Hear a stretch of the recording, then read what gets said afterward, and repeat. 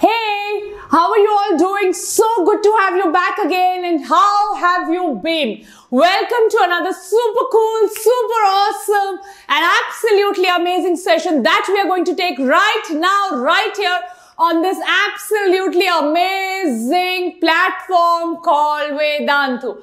How are you all doing? Are you gaining confidence? हम रोज के रोज मिल रहे हैं, रोज के रोज हम क्वेश्चन सॉल्व कर रहे हैं, स्पेशली एमसीक्यूज कर रहे हैं, पूरी की पूरी एनसीईआरटी कर रहे हैं. Now I know that your confidence is like here. आपका कॉन्फिडेंस स्काई रॉकेट हो चुका है और आपको पता है कि इस साल आपको सीट मिलनी ही मिलनी है. Yes, is that clear? Right, तो चलो शुरू करते हैं आज का super cool topic that is human health. Now इस टॉपिक को मैंने दो हिस्सों में बांट दिया है for the ease of understanding and for the ease of MCQ solving. पहला half in which I have divided this topic is basically diseases. तो आज की क्लास में हम in detail kind of we will look at all the diseases and the second half of this class is basically immunity, जो हम अगली class में करने वाले हैं. राइट, सो पहला half is going to be the diseases and the second half is going to be the immunity part of it. Cool, Give me a high five on my screen now, everybody. चलिए शुरू करते हैं आज का super photo, super awesome और absolutely brilliant session. टाडान, चलो. Okay, so human health and disease अगर हम शुरू करें, so let's start with the definition because आप लोगों में से मैक्सिमम लोगों को क्लास 12 के बोर्ड्स भी देने हैं and this is like very important from your board exam point of view. Right, everybody?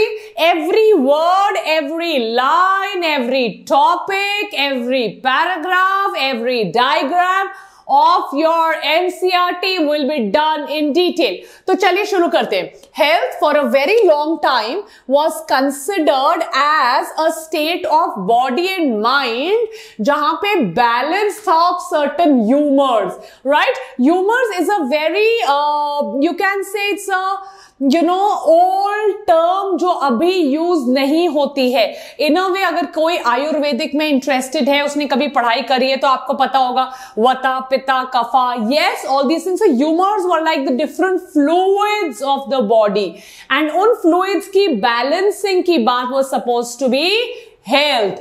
Right? So this concept was a very old concept. It's not a concept जिसकी आज हम आज भी ये बहुत वैलिड कॉन्सेप्ट नहीं है. So there was early Greeks like Hippocrates as well as Indian Ayurveda, जैसे मैंने आपको बोला ही था. Right? Of not that, अब मैं ये नहीं कहना चाह रही that Ayurveda is not good. Ayurveda is a very good system, but we have a modern, holistic, complete definition of health. Right? So it was thought that persons with black bile belong to hot personality and would have fevers. So like green bile, black bile करके body की जो fluids हैं उनको characterize किया गया था. green bile, black bile करके body के fluids को characterize किया गया था और अलग अलग fluid of the body के types पे एक आदमी की personality को अलग अलग तरह से दर्शाया गया था. But the present and the modern scientific definition of health is very very different. The idea was arrived at pure reflective thought. एक आदमी को ऑब्जर्व किया जाता था, वो कैसा दिखाई देता है, कैसे उसका संतुलन है, उसका मिजाज कैसा है और उसको डिफाइन कर दिया जाता था.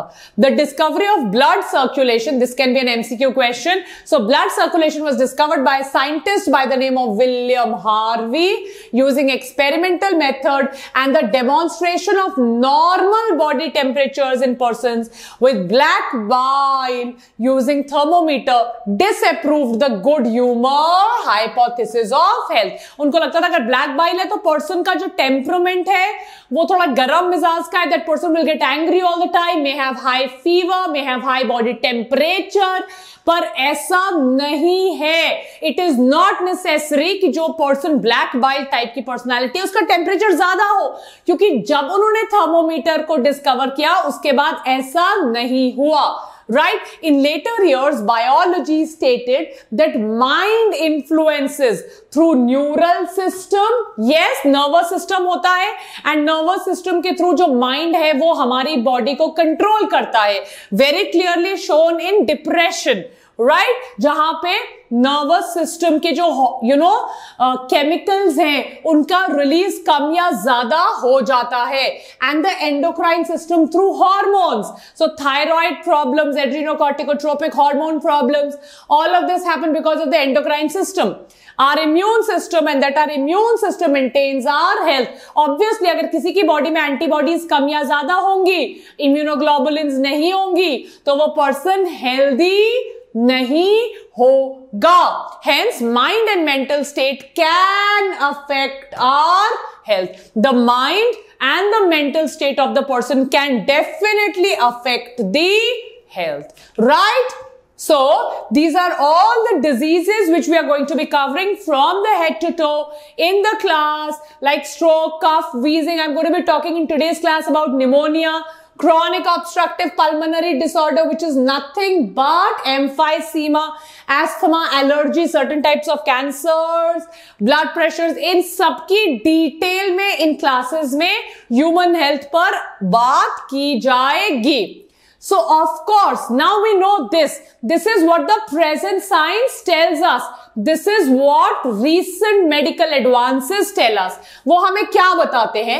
They tell us that of course health is affected by genetic disorders. Right? Genes है जो health को definitely affect करती हैं.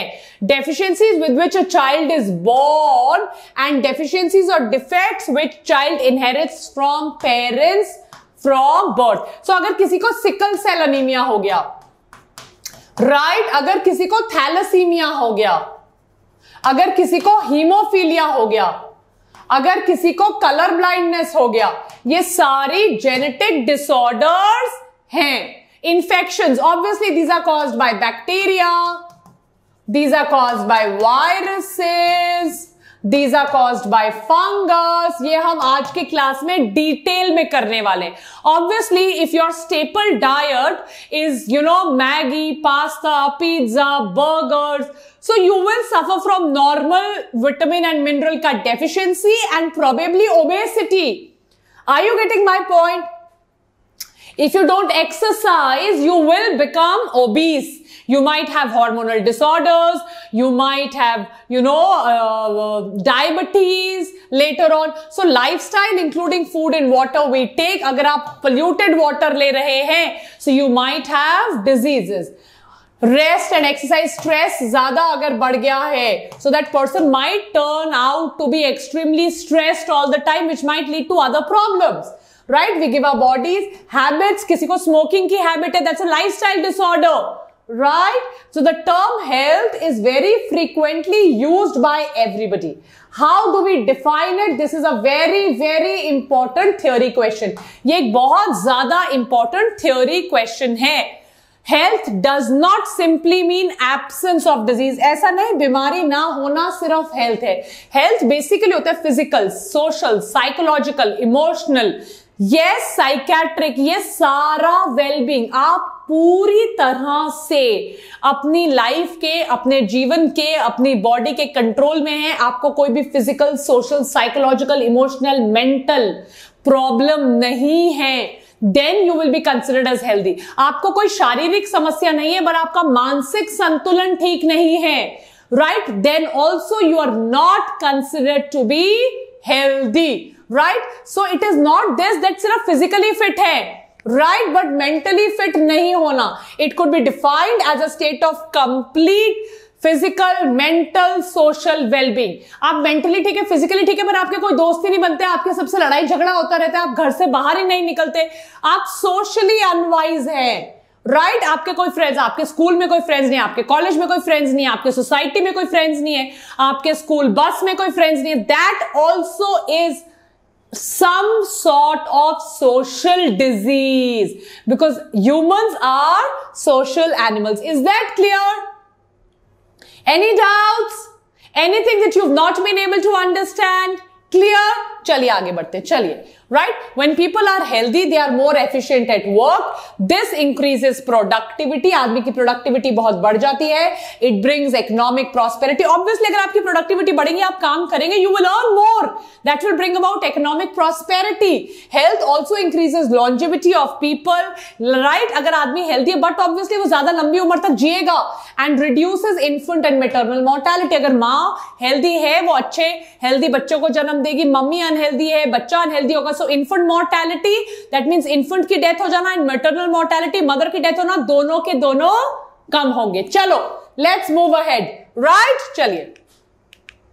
Balanced diet is very important, right? Balanced diet सबसे ज्यादा सारे vitamins, minerals, carbohydrates, fats, proteins सारे बराबर अमाउंट में जितनी हमारी बॉडी को चाहिए होते हैं उस अमाउंट में बॉडी को अवेलेबल करने चाहिए. So balanced diet, right? ताकि कोई और बीमारी ना हो जाए which spreads from one person to the other.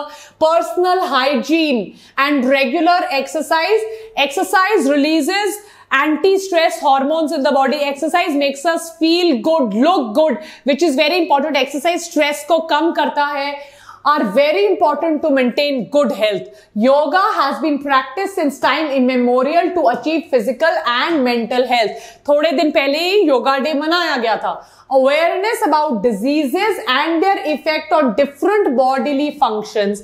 कैसे कैसे कौन से डिजीज बॉडी के किस पार्ट को अफेक्ट करती है, उसको अवॉइड करने के लिए कौन सा वैक्सीन लग सकता है, किस स्टेज पे वैक्सीन लगना चाहिए.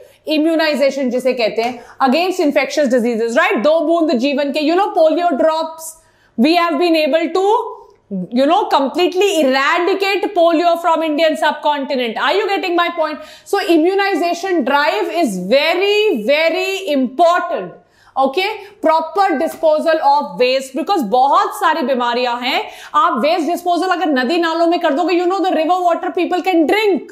Right? So इसलिए proper disposal of waste, control of vectors. Vectors are mosquitoes. Vector कोई भी वो चीज होती है जिसके थ्रू डिजीज स्प्रेड होती है. तो आपको पता है कि पानी नहीं रखना, बिकॉज पानी पे मच्छर का लार्वा ब्रीड करेगा and then dengue malaria spread होगा. And maintenance of hygiene of food and water resources, because बहुत सारी डिजीजेस होती है we are going to C which are cholera, typhoid. These diseases are फीको oral, मतलब ये faecal matter से mixed. अगर कभी किसी ने कोई खाना खा लिया जिसमें बाय चांस वाटर खराब है, ये डिजीजेस फैल सकती हैं. With the functioning of one or more organs or systems of the body is adversely affected, characterized by the appearance of various signs and symptoms. We say that we are not healthy. अगर कोई भी sign and symptom, बीमारी के लक्षण are known as signs and symptoms. तो अगर हम किसी की स्टडी करते, कोई डिजीज की स्टडी करते हैं, या हमारे क्लिनिक में आप कल डॉक्टर बनते हैं, आपके क्लिनिक में कोई आता है जिसको आपको लगता है कि कोई डिजीज है, तो आप उसको ध्यान से देखेंगे, वो आदमी आपको बीमारी के लक्षण देगा. Diseases can be broadly grouped into infectious and non-infectious. जो बीमारी एक ऑर्गेनिज्म से दूसरे ऑर्गेनिज्म में फैल सके, इन्फेक्शियस. जो बीमारी ना फैल सके, नॉन इन्फेक्शियस. कोई ट्यूमर, कोई कैंसर एक आदमी से दूसरे आदमी नहीं फैलता है, that's called as non infectious. खांसी जुकाम सबसे कॉमन, निमोनिया, ट्यूबरकुलोसिस इजीली एक पर्सन से दूसरे पर्सन पे फैल जाती है, that's called as infectious. Diseases which are easily transmitted are called infectious. Infectious diseases बहुत कॉमन है, लाइक एड्स जैसी इन्फेक्शियस डिजीज तो फेटल भी है. Among non-infectious diseases, cancer is the main cause of death, जो मैं आपको बता चुकी हूँ. Drug and alcohol abuse also affect our health adversely. जो लोग ड्रग्स लेते हैं, yes, या जो लोग अल्कोहल को अब्यूज करते हैं, उनको फैटी लिवर सिरहोसिस हो सकता है. So each one of them we are going to do them in detail. शुरू करें. Any doubts, anything that you've not been able to understand? ये तो एक बहुत ज्यादा brief introduction of this chapter था. इस पहले 2 पेज में आपको क्या क्या याद रखना है, which is very important from MCQ point of view. सबसे पहली चीज जो आपको याद रखनी है वो है, yes you are right, definition of health. ये तो एग्जाम में आता ही आता है, मतलब ये एग्जाम में आएगा, इसके बारे में आप बिल्कुल कंफ्यूज मत होइए. सेकेंड एंड उसके बाद वाली most important is types of diseases, उसमें आप क्या याद रखेंगे? Infectious, non infectious with their examples. चले आगे, एनी डाउट्स?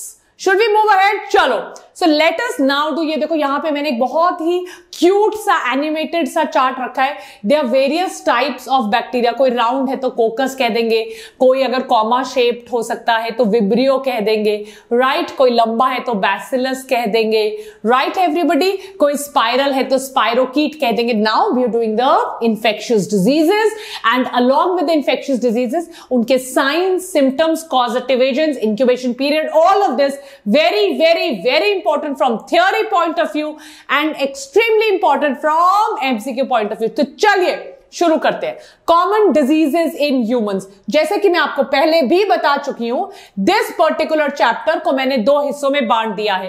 पहला हिस्सा इस चैप्टर का are going to be diseases, जो मैं लगभग अगले आधे पौने घंटे में आपके साथ डिटेल में डिस्कस करूंगी। The second part of this chapter is going to be immunity, जो मैं अगली क्लासेस में आपके साथ डिस्कस करने वाली हूं। Is that clear? Any doubts? Anything that you have not been able to understand? Yes? चले बढ़ाए क्लास आगे, तो चलिए शुरू करते हैं। यस, चलो। A wide range of organisms belonging to bacteria, viruses, fungus, protozoa, क्योंकि मैं मलेरिया डिस्कस करने वाली हूं इन डिटेल, हेलमिंथिस मतलब worms, etcetera could cause diseases in man. Such diseases causing organisms are called pathogens. The study of diseases is called as pathology. क्या कहलाती है study of disease? बताइए. The study of disease is called pathology. So pathogens are those organisms which can cause a disease. Those organisms which cause a disease are called as pathogens. Such disease causing organisms are called pathogens. Study of disease is called as pathology. Most parasites are therefore pathogens as they can cause harm to the host living organisms. तो भले ही वो वुश्चरिशिया bancrofti की बात हो, ब्रूगी मलाई की बात हो, एस्कैरिस लुम्ब्रिकोइडिस की बात हो, पिनवर्म की बात हो, टीनिया सोलियम की बात हो, टेनिया सैजिनेटा की बात हो, all of these Fasciola hepatica की बात हो, यस, एनिमल किंगडम में भी मैं आपको ये सब कुछ डिटेल में पढ़ाऊंगी. These are all parasites which live inside the body. Parasite दो तरह के हो सकते हैं. अगर बॉडी के बाहर लगे हैं एक्टोपैरासाइट, अगर बॉडी के अंदर है एंडोपैरासाइट. दोनों के दोनों डिजीज कॉज कर सकते हैं. The pathogens can enter our body by various means, right? Oral route से, अलग अलग से, मॉस्किटो से, बाइट से हमारी बॉडी में एंटर कर सकते हैं, हमारी बॉडी में मल्टीप्लाई करेंगे और इंटरफेयर करेंगे with normal vital activities resulting in morphological and functional damage. हमारी बॉडी की एक्टिविटी के साथ इंटरफेयर करके बॉडी में कोई ना कोई डैमेज कॉज करेंगे. Pathogens have to adapt to life within the environment of the host. अगर आप देखोगे, मैं आपको बहुत इंपॉर्टेंट चीजें बता रही हूं, ध्यान से सुनो. तो एस्कैरिस लुम्ब्रिकोइडिस है, राउंड वर्म, या टीनिया सोलियम है, उनके सेंस ऑर्गन्स डेवलप नहीं होते, राइट? उनका डाइजेस्टिव सिस्टम डेवलप नहीं होता क्योंकि वो हमारी बॉडी के अंदर डाइजेस्टेड फूड खाते हैं, तो उनका डाइजेस्टिव सिस्टम डेवलप नहीं होता. उनकी बॉडी के ऊपर एक क्यूटिकल होता है उनकी प्रोटेक्शन के लिए, ताकि हमारी बॉडी का हाइड्रोक्लोरिक एसिड, हमारी बॉडी का कोई भी एसिड या एल्कलाई उनको डैमेज नहीं कर पाए. समझ में आ रहा है? Those of you are understanding, come on, a big high five on the screen now. Understanding? चलिए. For example, the pathogens that enter the gut. Gut का मतलब क्या होता है? Intestine. Must know a way of surviving. एक और बहुत important चीज बताती हूं. जितने भी गट के पैथोजन है ना, जितने भी वर्म्स हैं, जितने भी पैरासाइट हैं गट के, वो सारे के सारे हर्माफ्रोडाइट होते हैं. मतलब अगर किसी ऑर्गेनिज्म के अंदर एक सिंगल वर्म भी चला गया, अगर किसी ऑर्गेनिज्म के अंदर एक सिंगल वर्म भी चला गया, तो वो सिंगल वर्म भी अंडे प्रोड्यूस कर सकता है. ये लो पीएच पे सरवाइव करने चाहिए, ये डाइजेस्टिव एंजाइम से डाइजेस्ट नहीं होने चाहिए, इसीलिए इनके ऊपर क्यूटिकल होता है, राइट? सो ऐसे सारी चीजें इन डिटेल आज की क्लास में डिस्कस की गई हैं. Let us do them one by one, right? तो सबसे पहले खांसी जुकाम जैसे किसी बहुत ही नॉर्मल चीज से क्लास शुरू करते हैं। चलो सबसे पहले करते हैं कॉमन डिजीजेस इन ह्यूमंस। उनमें बहुत कॉमन है, ये मैंने एक फोटो बहुत पुरानी डाली है क्योंकि ये one of the oldest diseases to infect humans है। एक बैक्टीरिया होता है, उस बैक्टीरिया का नाम है सैलोमोनेला टाइफी। क्या नाम है उस बैक्टीरिया का? यस, मैं यहां लिख के बताती हूँ क्या नाम है उसका।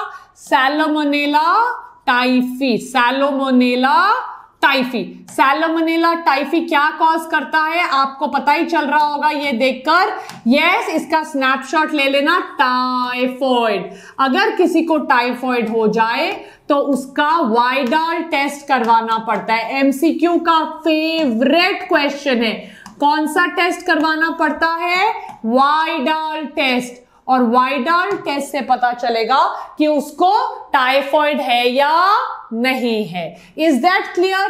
टाइफॉइड का, सैलोमोनेला टाइफी का हमारे पास एक एंटीबॉडी वाला इंजेक्शन भी है, जिसके हम वैक्सीन भी है, जिससे हम सैलोमोनेला टाइफी को कंट्रोल कर सकते हैं। इसके वैक्सीन का नाम है टैब वैक्सीन। क्या नाम है बताओ? Tab vaccine. Typhoid, paratyphoid, A and B, ये फुल फॉर्म है। क्या फुल फॉर्म है? Typhoid, paratyphoid, A and B. Is that clear? Right. Mary Malone नाम की एक लेडी थी, वो लेडी कुक थी। क्या नाम था? Mary Malone. क्या नाम था? Mary Malone. एमसीक्यू का फेवरेट क्वेश्चन है, मैरी मेलोन। ये लेडी क्या थी? ये लेडी कुक थी, जितने लोगों के घर खाना बनाती थी, क्योंकि सैलोमोनेला टाइफी का फीको ओरल स्प्रेड हो सकता है। अगर कोई फीकल मैटर डिफिकेशन करने के बाद, if somebody does not wash their hands properly, मुझे पता है आप लोग छी छी कर रहे हो, पर सुनो ध्यान से। अगर डिफिकेशन करने के बाद somebody does not wash their hands properly और उसी चीज से अगर खाना बना दे और जिन लोगों को वो खाना खिलाए उसको टाइफॉइड हो सकता है। तो इसका फीको ओरल स्प्रेड भी है। चलिए इसका स्नैपशॉट ले लीजिए। Yes, I will move to the side. ले लीजिए इसका स्नैपशॉट। सो फीको ओरल स्प्रेड होता है। Typhoid, paratyphoid, A and B, tab vaccine इसका वैक्सीनेशन है। वाइडाल टेस्ट से हमें पता चलता है कि टाइफॉइड है या नहीं। चलिए let us move ahead. Right, so सैलोमोनेला typhi, right, let me use a nice green coloured pen ताकि वो कॉन्ट्रास्ट अच्छे से हमें दिखाई दे सके। सैलोमोनेला typhi is a pathogenic bacteria. एक बैक्टीरिया है जो डिजीज कॉज करता है। It causes typhoid fever human beings में। These pathogens generally enter the small intestine, very important. फीको oral से स्प्रेड होता है। कंटामिनेटेड वाटर, कंटामिनेटेड फूड से स्प्रेड होता है। ये दूसरे ऑर्गन्स तक भी माइग्रेट कर सकता है। ये इसमें कंटिन्यूस सस्टेन्ड मतलब कंटिन्यूस हाई फीवर रहता है। राइट, बॉडी में बहुत वीकनेस हो जाती है, स्टमक में पेन होती है, लूज मोशंस नहीं होते हैं, कई बार कॉन्स्टिपेशन हो जाता है, हेडेक होता है, भूख नहीं लगती है, are some of the very common symptoms of this disease. Bacteria कई बार इतना ज्यादा बढ़ जाते हैं कि वो इंटेस्टाइन में छेद कर देते हैं। इसको हम इंटेस्टाइनल परफोरेशन की वजह से डेथ भी हो सकती है, क्योंकि इंटेस्टाइन का जब परफोरेशन होगा तो बहुत ज्यादा ब्लीडिंग हो सकती है। Right, typhoid fever could be confirm bye वाइडाल test में आपको बता चुकी हूं। ये एमसीक्यू का बहुत फेवरेट टेस्ट है। A classic case in medicine that of Mary Malone. इनको टाइफॉइड था, जितने लोगों के घर में इन्होंने खाना बनाया उन सबको इन्होंने टाइफॉइड करवा दिया। She was a cook by profession and was a typhoid career who continued to spread typhoid for several years through the food she prepared for people. Very, very important from MCQ point of view. Any doubts? Anything that you've not been able to understand? Yes, chaliye. Now, let's come to pneumonia, the second disease that we are going to do in today's class. And I'm going to use a blue colored pen for that. Is going to be pneumonia. Bacteria like Streptococcus pneumonia and हीमोफिलियस influenza, ये दो bacteria हैं, Streptococcus pneumonia and हीमोफिलियस influenza. Streptococcus pneumonia एक तरह से diplococcus के नाम से भी जाना जाता है। स्ट्रेप्टोकोकस निमोनिया वही बैक्टीरिया है जिसपे फ्रेडरिक ग्रिफिथ ने ट्रांसफॉर्मेशन का एक्सपेरिमेंट किया था। Right, are responsible for the disease pneumonia in humans which infects the alveoli. अब ये है आपके, मान लीजिए यस, या मैं आपको अच्छे से एक बार क्लियर समझाती हूं, then we will come back to it. Right, तो मान लीजिए आपके लंग्स हैं और ये है आपके लंग्स के एल्वियोलाई। क्या है ये? एल्वियोलाई।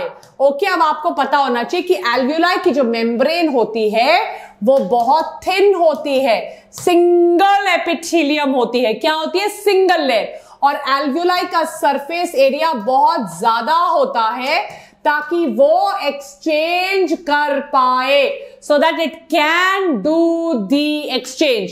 राइट, तो हवा अंदर आएगी, एक्सचेंज होगा।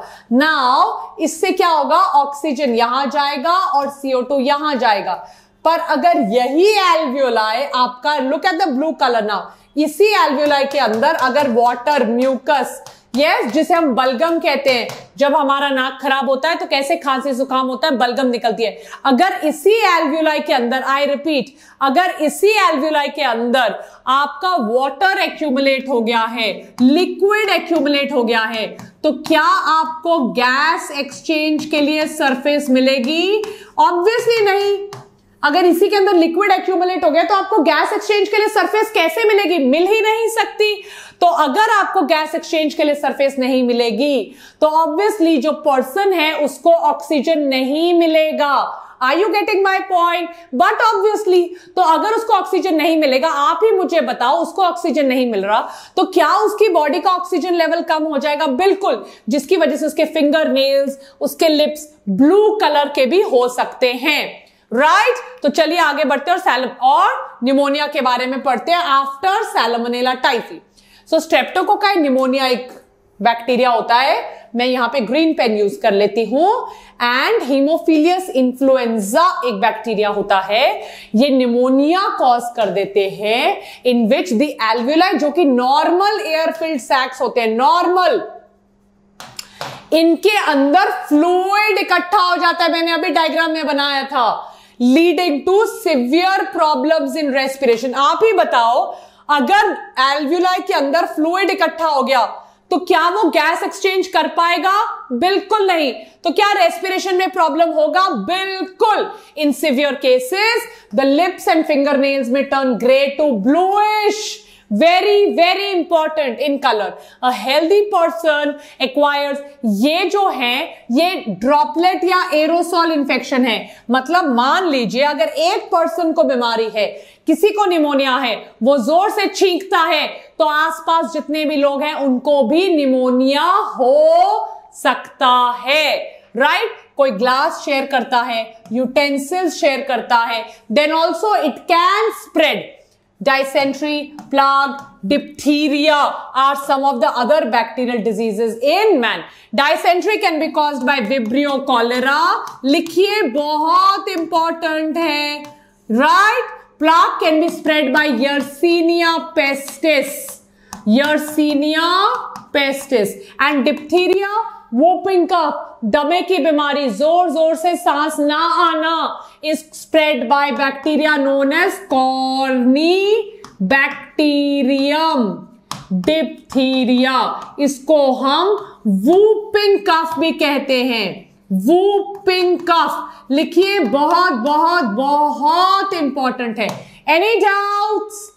Any doubts? ये सारे के सारे बैक्टीरियल है। निमोनिया बैक्टीरियल है, सैल्मोनेला टाइफी बैक्टीरियल है, dysentery is caused by vibrio cholera, plog is spread by Yersinia pestis and diphtheria is spread by Corynebacterium diphtheria. Many viruses also cause disease in human viruses. Rhino virus represent one such group. ये सबसे ज्यादा infectious है, human infections cause करने वाले rhino virus. MCQ में आ सकता है। Rhino is basically nose. Rhinitis is inflammation of the nose. So rhinovirus is the common cold. Is that clear? इसीलिए कहा जाता है कॉमन कोल्ड के लिए बहुत लोग एंटीबायोटिक्स ले लेते हैं, बट वायरल या कॉमन कोल्ड का एंटीबायोटिक्स कुछ कर ही नहीं सकती, क्योंकि ये तो वायरल डिजीज है। It's caused by rhino virus. ये नोज और रेस्पिरेटरी पैसेज को अफेक्ट करता है, but not the lungs. Lungs तक नहीं पहुंचता।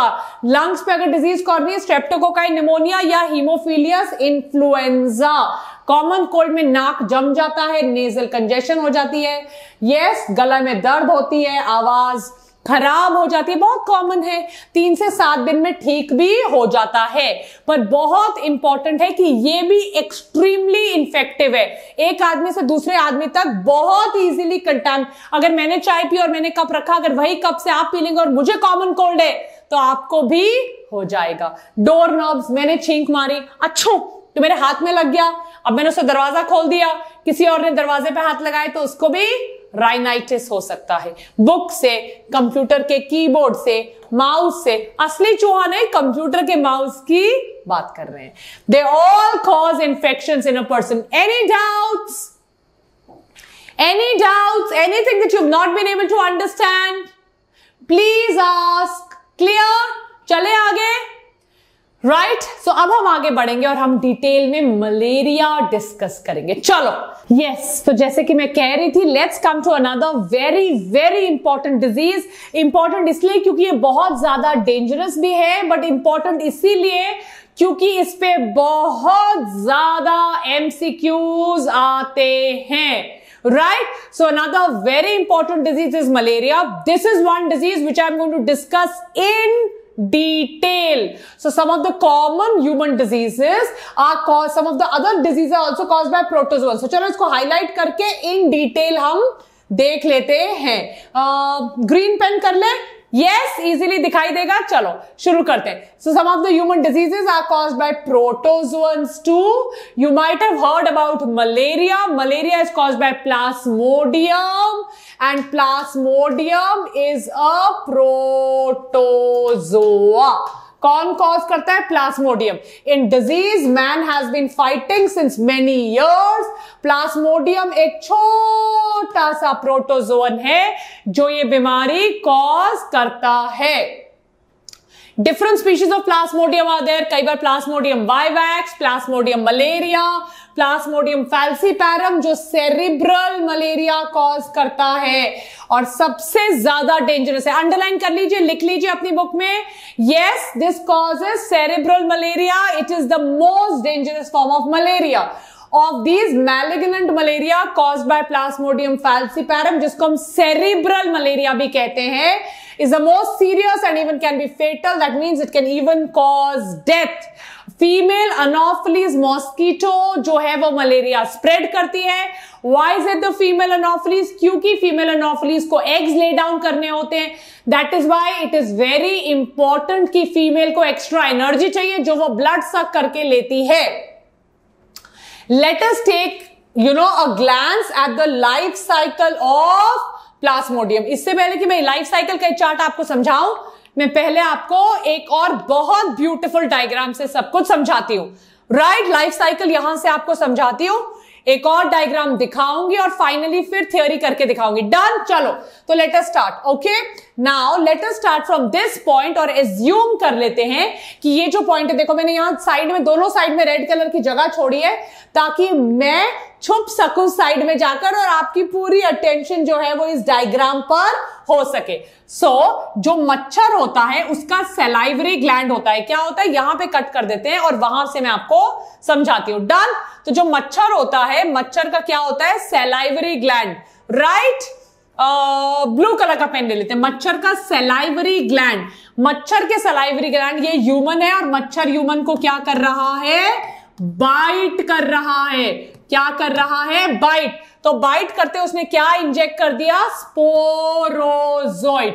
ये रहे स्पोरोजोइड। ये स्पोरोजोइड मच्छर के सैलाइवरी ग्लैंड से एंटर हो गए ह्यूमन बींग्स की बॉडी में। ये सीधा लिवर में जाते हैं। स्पोरोजोइड्स लिवर के अंदर हाइड कर सकते हैं। लिवर के अंदर ब्लड सप्लाई बहुत ज्यादा है और इस हाई ब्लड सप्लाई में उनको खूब सारा न्यूट्रिशन मिल जाएगा। तो वो सीधा स्पोरोजोइट्स कहां भाग गए? लिवर के अंदर। लिवर के अंदर स्पोरोजोइट्स ने डेवलपमेंट किया और वो मीरोजोइट बनकर लिवर के अंदर से बाहर आ गए। लिवर के अंदर उन्होंने माइटोटिक डिवीजन किया, डेवलपमेंट किया, डिवाइड किया। किसने? स्पोरोजोइट ने। और स्पोरोजोइट क्या बनकर लिवर स्टेज से बाहर आ गए? लिवर स्टेज से क्या बनकर बाहर आ गए? मीरोजोइट्स। अगर आप ध्यान से देखो, फाइनली मीरोजोइट्स, कितने सारे मीरोजोइट्स बाहर आ रहे हैं। तो ये मीरोजोइट्स ने अटैक कर दिया जाकर रेड ब्लड सेल्स पर। किस पर अटैक कर दिया? रेड ब्लड सेल्स पर। ये मीरोजोइट्स हेमोजोइन नाम का एक टॉक्सिक मटेरियल सिक्रीट करेंगे। ये मीरोजोइट्स हीमोजोइन नाम का एक टॉक्सिक मटेरियल सिक्रीट करेंगे। सिग्नेट रिंग नाम के एक रिंग बनाएंगे, हीमोग्लोबिन को तोड़ देंगे, आरबीसी के हीमोग्लोबिन को तोड़ देंगे और आरबीसी से बाहर आएंगे। आरबीसी के अंदर पहले ट्रोफोजोइट नाम की एक स्टेज बनाएंगे, आरबीसी को बर्स्ट करेंगे और साइजोगोनी प्रोसेस से आरबीसी से बाहर आ जाएंगे।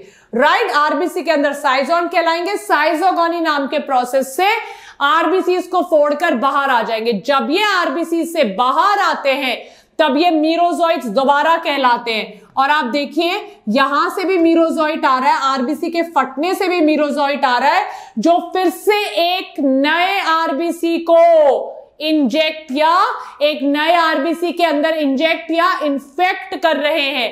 आरबीसी का फटना तीसरे दिन अगर होगा तो वो टर्शियन मलेरिया कहलाएगा। आरबीसी अगर चौथे दिन फटेगा तो वो क्वोटोडियन मलेरिया कहलाएगा। मच्छर आता है और ये मच्छर, इसका पेट को मैंने लाल बनाया है, ये एक ब्लडी मील करेगा। दैट मीन्स अगर मच्छर आया और किसी भी ऐसे आदमी का खून चूसा जिसको मलेरिया है तो वो उसमें से गैमीट सक कर लेगा। यहां पे गैमीटोसाइट्स हैं, वो पूरी तरह डेवलप नहीं हुए हैं। मेल और फीमेल, फीमेल का साइन है ये, मेल का साइन है ये। तो ये गैमीट्स यहां पे है। ये गैमीट्स मच्छर के पेट में जाकर डेवलप हो जाएंगे। मैक्रोगैमीट मतलब फीमेल, माइक्रोगैमीट मतलब मेल, और ये दोनों डेवलप होकर मेल फीमेल फ्यूज होकर जाइगोट बनाएंगे। जाइगोट से ookinate बनेगा जो स्टमक की एपिथेलियम को तोड़कर मिडगट से निकलकर सलाइवरी ग्लैंड मतलब सलाइवरी ग्लैंड ऑफ मच्छर तक चला जाएगा और कहलाएगा sporozoite. So this, my dear children, is the life cycle of Plasmodium. This will also, मैंने लास्ट ईयर एक वेबिनार लिया था और वो इतना सक्सेसफुल हुआ था, सिर्फ मलेरिया पे 1 घंटे का वेबिनार। तो मैं कोशिश करूंगी कि इस साल भी मैं मलेरिया पे 1 घंटे का स्पेसिफिक वेबिनार लूं और आपको ये डिटेल में समझाऊं। But this also would be enough. अगर आपको इसमें डाउट्स है सो डोंट वरी, हम एक स्पेसिफिक और वेबिनार ले लेंगे, but this should be enough. यही चीज मैं आपको एक और डायग्राम से समझाने की कोशिश करती हूं। चलिए, राइट, ये देखिए। सो फीमेल एनोफिलीज मॉस्किटो आता है, जैसे कि मैंने आपको पहले समझा दिया था। Yes, I will use a green coloured pen here. So female anopheles mosquito आ गया, उसने ह्यूमन बीइंग को बाइट कर दिया। राइट एवरीबडी, इसने मॉस्किटो स्टेज के अंदर हो रहा है ये सब। तो देखो यहां से चलते हैं पहले। इसने ह्यूमन बीइंग को बाइट किया, ह्यूमन बीइंग के अंदर क्या डाल दिया? स्पोरोजोइट। स्पोरोजोइट कहां जा रहा है? लिवर में। लिवर में क्या कर रहा है? डेवलप। लिवर से क्या निकलकर बनता है? मीरोजोइट। मीरोजोइट किसको अफेक्ट करता है? आरबीसी को। आरबीसी में आपको पता है वो क्या रिलीज करता है? अभी बताया मैंने, हीमोजोइन। हीमोग्लोबिन को क्या करेगा?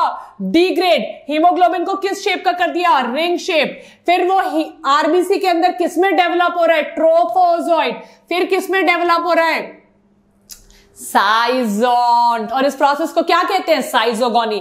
Finally RBC फटेगा। साइजोन के बाद आरबीसी क्या होगा? बर्स्ट। आरबीसी बर्स्ट होने के बाद क्या निकल रहे हैं बाहर?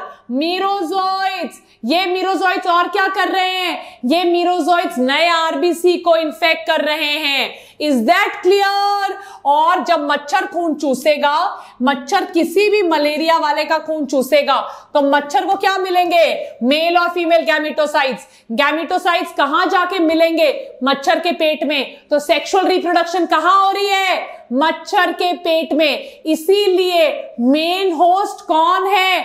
मच्छर, क्योंकि सेक्सुअल रिप्रोडक्शन कहां हो रही है? मच्छर के पेट में। फाइनली मच्छर के पेट में यहां क्या बन जाएगा? जाइगोट। जाइगोट किसमें कन्वर्ट होगा? मैंने आपको पिछली स्लाइड में बताया, ऊकाइनेट। ऊकाइनेट कहां जाएगा? Salivary gland. और वहां किसमें कन्वर्ट हो जाएगा? स्पोरोजोइट। पीडीएफ आपको अवेलेबल कर दिया जाएगा, प्लीज घर जाकर इसको डिटेल से देखिएगा। चलिए, तो अभी मैं आपको एनसीईआरटी से पढ़कर समझा देती हूं। समझ में आ गया दोनों? Yes, everybody. मच्छर is the main host, man is the secondary host. तो ये हम पढ़ लेते हैं अभी. Right? Let us take a glance at the life cycle of Plasmodium. Plasmodium enters the human body, जैसे कि मैंने आपको डिटेल में बताया है, as a sporozoid, जो कि infectious form है. Sporozoid कहां से आ रहा है? Salivary gland of मॉस्कीटो, यहां से आ रहा है. Right, infected female anopheles mosquito के आने से आ रहा है. कहां इनिशियली डिवाइड होता है? मैंने आपको बताया, liver cell. Finally liver cell क्या हो जाएंगे? रप्चर. फिर वो कहां चला जाएगा? आरबीसीज में. आरबीसी रप्चर होंगे तो एक टॉक्सिक सब्सटेंस निकलेगा. मैंने आपको बताया, जो हीमोग्लोबिन को डिस्ट्रॉय करेगा वो टॉक्सिक. एमसीक्यू का फेवरेट क्वेश्चन है. देखो एनसीईआरटी में सब कुछ मेंशन्ड है. वो टॉक्सिक सब्सटेंस क्या कहलाता है? हीमोजोइन. यही हीमोजोइन है जो चिल और हाई फीवर करेगा. अगर तीसरे दिन आरबीसी टूट रहा है, टर्शियन मलेरिया. चौथे दिन आरबीसी फट रहा है, कुटोडियन मलेरिया. देखिए, हर 3 या 4 दिन बाद आरबीसी फटेगा.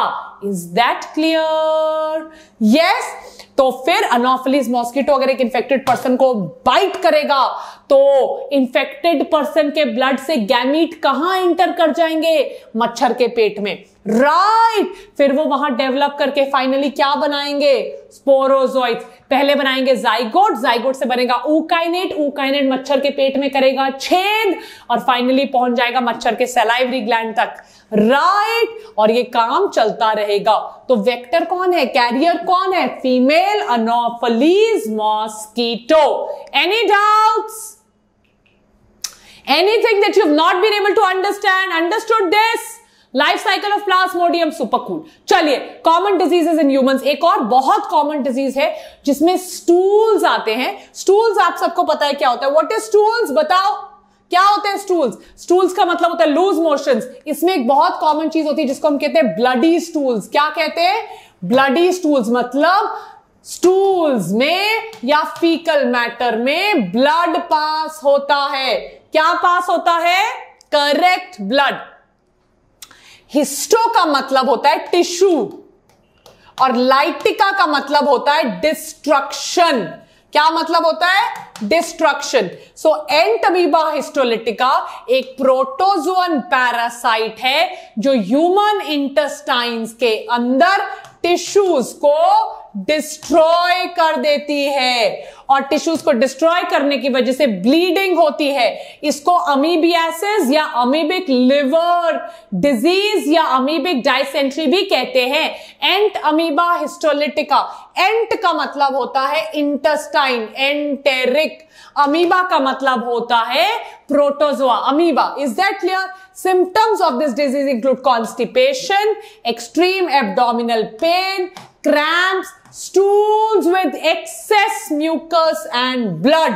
क्योंकि इसने intestine के tissues को destroy कर दिया. Good. Houseflies act as mechanical carriers and serve to transmit the parasite. ये feco-oral है. Right? किसी के fecal matter से अगर किसी ने कुछ वहां से निकलकर अगर प्रोटोजोआ किसी के खाने की चीज पे चला गया तो ये हो जाएगी. राइट. तो फ्लाइज जो है वो फीकल मैटर से उठकर फूड सोर्स पर चली जाती हैं और कंटामिनेट कर देती हैं और डिजीज को फैला देती है। कोलोनोस्कोपी हो रही है, मतलब कोलोन को देखा जाता है और देखते हैं कि कोलोन में इंजरी हो रखी है, which is because of amoebiasis और एंटमीबा हिस्टोलिटिका। चलिए, ascariasis, what is ascariasis? Ascariasis is round worm, इसका नाम होता है एस्कैरिस लुम्ब्रिकोडिस। ये डायमॉर्फिक होता है, मतलब मेल और फीमेल में डिफरेंस होता है। Female worm is longer, mail worm is shorter. मतलब अगर मैं आपको डायग्राम बना के दिखाऊं, ये फीमेल वर्म है तो ये मेल वर्म होगा, पर मेल वर्म कॉइल्ड होता है। This is dimorphic. ये एस्कैरियासिस नाम की बीमारी कॉज करता है। Ascaris the common round worm and वुशरिशिया bancrofti, वुशरिशिया bancrofti या ब्रूगी मलई, लिखिए, बहुत इंपॉर्टेंट क्लास है। ये फाइलेरियासिस कॉज करते हैं। क्या कॉज करते हैं? Filariasis, right. Filariasis is elephantiasis. अभी ये फोटो दिखाने वाली हूं। हेलमेंथिक है, वर्म्स हैं, ये पैथोजेनिक हैं, ये डिजीज कॉज करते हैं। Are you understanding? Yes, Ascaris is an intestinal parasite causing ascariasis. Roundworm एक intestine का parasite है। Ascariasis या roundworm नाम की बीमारी cause करता है। इन बीमारियों के symptoms है internal bleeding, क्योंकि intestine को damage करते हैं। बहुत पेन होती है, आपको ये शक्ल याद रखनी है।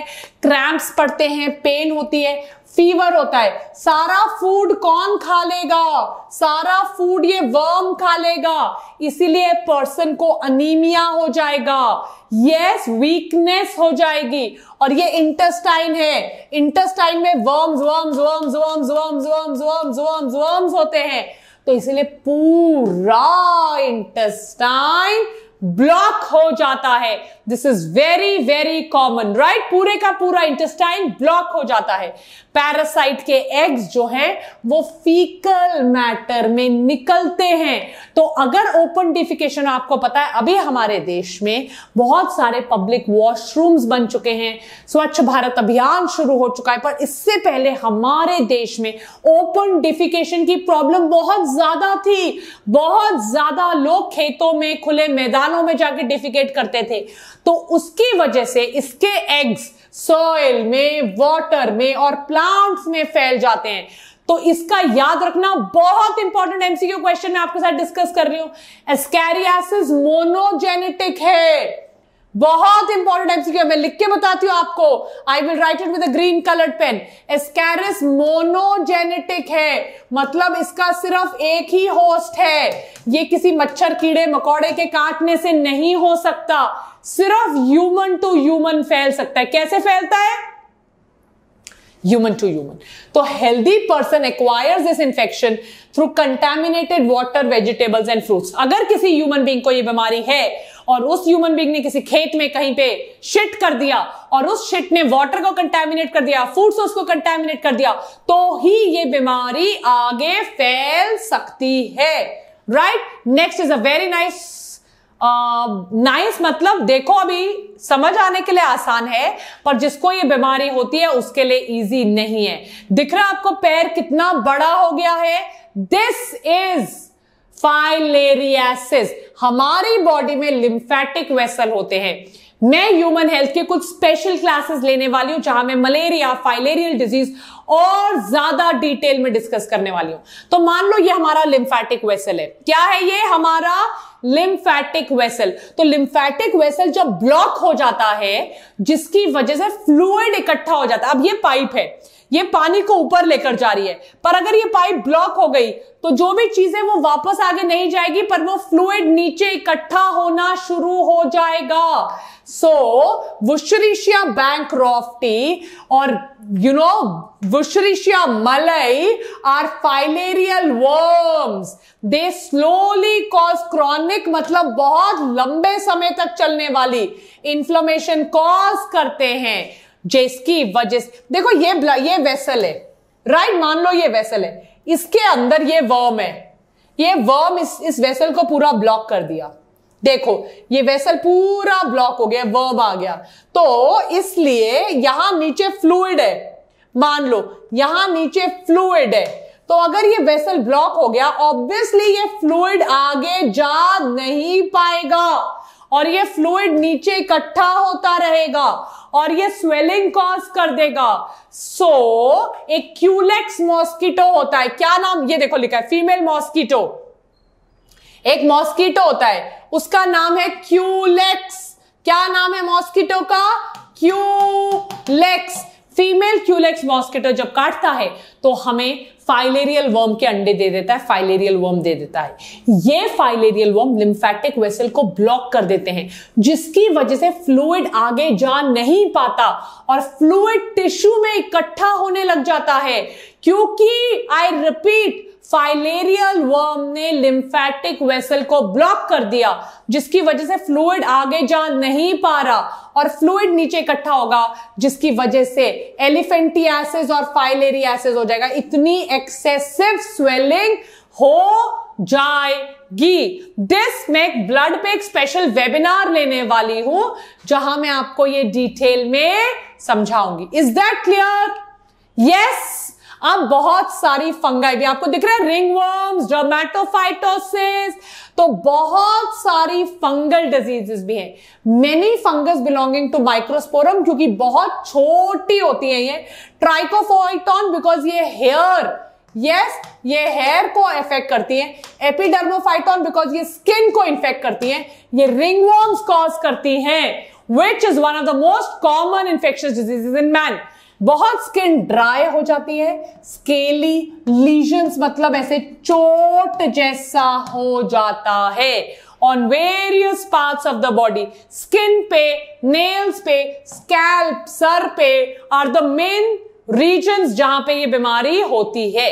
ऑब्वियसली इनके साथ कोई भी रिंगवर्म हो वहां पे बहुत इचिंग भी होती है। जहां पे भी स्किन फोल्ड होती है ग्रॉइन एरिया में या यहां पे जहां पे भी स्किन फोल्ड होती है वहां पे इन बीमारी होने का चांस ज्यादा होता है। रिंगवर्म्स जो हैं वो सॉइल से आ सकते हैं। अगर कोई लोग स्पोर्ट्स खेलते हैं, टॉवल्स एक्सचेंज करते हैं, क्लोथ्स एक्सचेंज करते हैं, राइट, या कोई किसी का कोम यूज करता है, उससे भी ये बीमारी फैल सकती है। सो ट्राइकोडर्मोफाइटॉन, एपिडर्मोफाइटॉन, डर्मेटोफाइटोसिस, इन सबके नाम हैं। Is that clear? यस। तो इनको हम कैसे अवॉइड करें? How can we avoid them? हमें हमेशा पर्सनल और पब्लिक हाइजीन मेंटेन करनी चाहिए। कभी भी कोम्स, टॉवल्स, पब्लिक वॉशरूम्स ध्यान से यूज करने चाहिए। Clean drinking water, food, vegetables use करना चाहिए। हाइजीन मेंटेन करना चाहिए। Public hygiene, proper disposal of waste, faecal matter, कभी कहीं ऐसे वेस्ट ओपन डिफिकेशन नहीं करनी चाहिए। वाटर रिजर्वॉयर्स, पूल्स, क्योंकि इनसे कॉलेरा, टाइफॉइड फैल सकता है, राइट। हाइजीन की, पब्लिक हाइजीन मेंटेन करनी चाहिए। जो एयरबोर्न डिजीज है, अगर किसी को निमोनिया है, अगर किसी को ट्यूबरक्यूलोसिस है, तो वो मास्क पहन के जाए, वो पब्लिक एरियाज में जाके कभी छींके ना, राइट। मलेरिया या फाइलेरियासिस है, सो सच पीपल, आपको पता है वेक्टर से होता है, इसीलिए मॉस्किटो से बहुत ज्यादा बच के रहना चाहिए। कभी भी स्टैग्नेशन ऑफ वाटर नहीं होने देना चाहिए। हाउस होल्ड कूलर्स में पानी नहीं रुकने देना चाहिए। मॉस्किटो नेट्स लगाकर सोना चाहिए। इंसेक्टिसाइड स्प्रे करना चाहिए। लार्वा ईटिंग फिश होती है, गप्पी फिश, ये सब की सब चीजें यूज करनी चाहिए ताकि कोई भी वेक्टर वाली बीमारी फैल ना सके। ये तो बहुत इजी है। Anything which you have not been able to understand? Yes. इसके अलावा डोर्स और विंडोज बंद होने चाहिए, उनपे जाली होनी चाहिए, कॉमन चीजें। ये तो क्लास 12 के बच्चों को पता ही होगा। यस, सारे प्रिकॉशंस लेने चाहिए। एडीज मॉस्किटो से जो भी फैलता है, like dengue and chikungunya, specially break bone fever, chikungunya very dangerous, right. तो एडीज मच्छर से बच के रहना चाहिए, राइट। अभी हमने इन्फेक्शियस डिजीजेस से अपने आप को बहुत संभाल लिया है, बहुत एंटीबॉडीज बना ली है, बहुत दवाइयां बना ली है, फिर भी अपने आप को इनसे बचाकर रखना चाहिए। हमने ये तो एमसीक्यू का फेवरेट क्वेश्चन है, कौन सी बीमारी को हमने कंप्लीटली इरेडिकेट कर दिया है? Small pox, right? पोलियो हो गया, यस, डिप्थीरिया हो गया, निमोनिया हो गया, इन सबको हमने बहुत ज्यादा कंट्रोल कर लिया क्योंकि बायोटेक्नोलॉजी ने हमें बहुत अच्छा क्या बना के दे दिया है? वैक्सीन। और अगर बाई चांस किसी को हो गया, हमारे पास बहुत एडवांस ड्रग्स हैं और एंटीबॉडीज हैं। Any doubts? यस। अब एंटीबॉडीज और biotech is immunity, which I am going to do in the next class. So stay tuned for the next class. Don't go anywhere. Any doubts, please post them in the comment section. I will see you all in the next class with immunity. Till then, take care. Sayonara. Bye.